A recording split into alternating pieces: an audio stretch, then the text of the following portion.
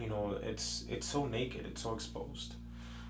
The vocal lines, everything is so bare that I think it brings the listeners in with us.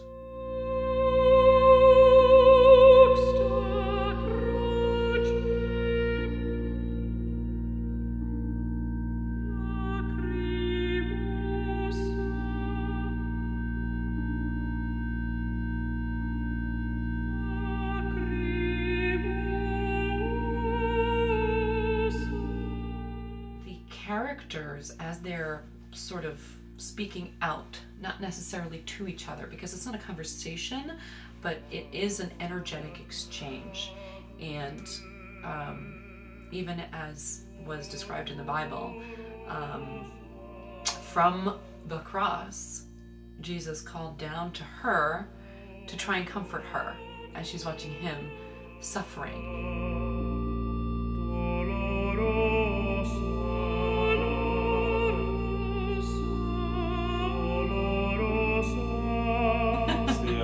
Complexity of, you know, this mixture of emotions of pure love and of sadness and of helplessness and of hope and all these just different things.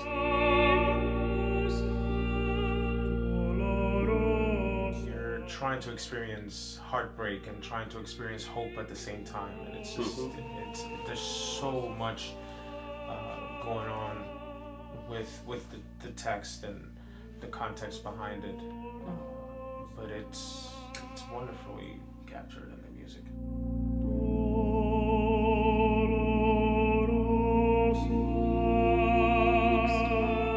And there is an incredible moment in the duet when our voices come together, and there is almost like this grounding feeling of, I guess it's almost like a resolve feels present in the music, because we're kind of in sync, where we're singing in unison. And I felt that, you know. So even as the characters are both suffering in their way, they're sort of exchanging strength with each other.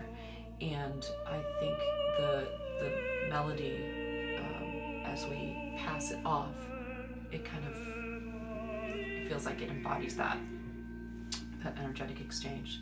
You know, it's beautiful. The music is beautifully constructed to demonstrate, you know, the sorrow that she's going through and the strength that she has to call upon to stand there in that moment and, you know, just watch, because that's all she can do.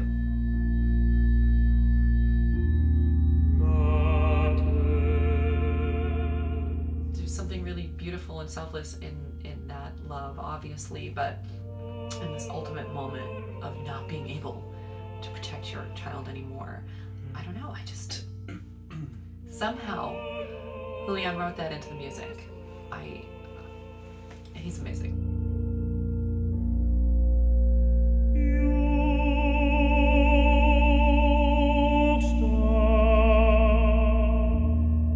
I feel very lucky that we get to experience that. Yeah, it's really special being able to share any kind of project together, but also something that's newly recorded